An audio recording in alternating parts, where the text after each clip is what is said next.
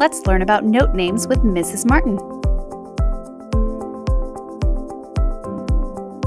The first thing you'll need to know is the musical alphabet.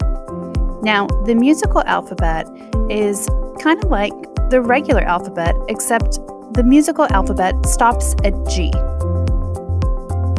Say it with me. A, B, C, D, E, F, G. You may be wondering, what happens when I get to G? Well, you're going to start back at A.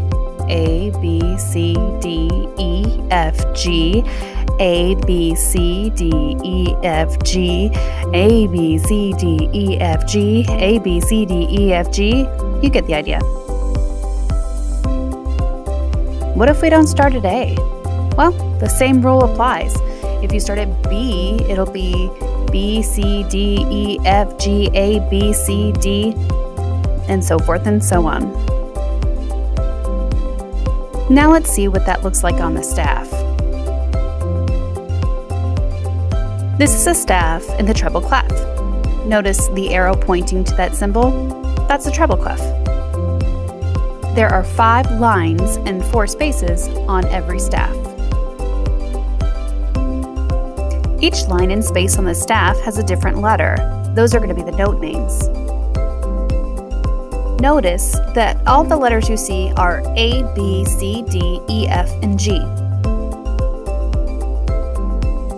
To help you remember the names of the notes on the lines, think, every good burger deserves fries. For a space, just think face. F-A-C-E.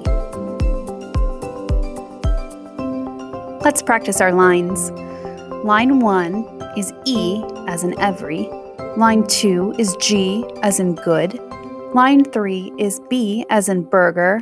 Line 4 is D as in deserves. And line 5 is F as in fries. Great job, everyone, and keep practicing.